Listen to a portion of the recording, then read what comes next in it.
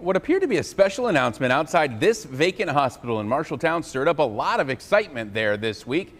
It said Target coming soon. This was the sign that was posted out front outside the old Unity Point Medical Center. Big news for a town where the nearest Target 45 minutes away.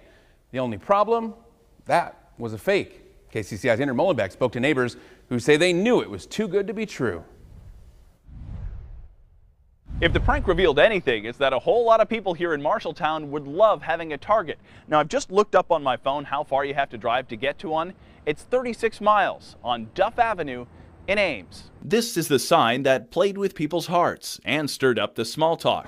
And this is the sign that broke those hearts. The coming soon promise was only a prank. I think a lot of people would think it's super mean because I know a lot of people would love to have a Target here.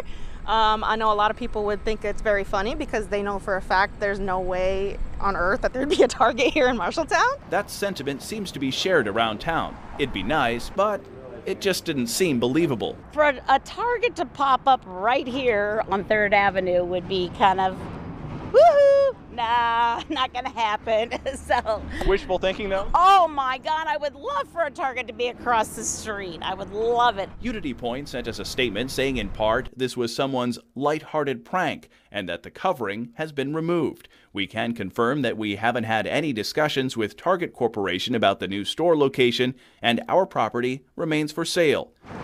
That means Target still requires a trip. There were several people with their hopes up to have a Target here. What would you tell the prankster?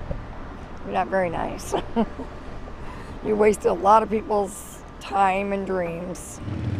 In Marshalltown, Andrew Mullenbeck, KCCI 8 News, Iowa's news leader.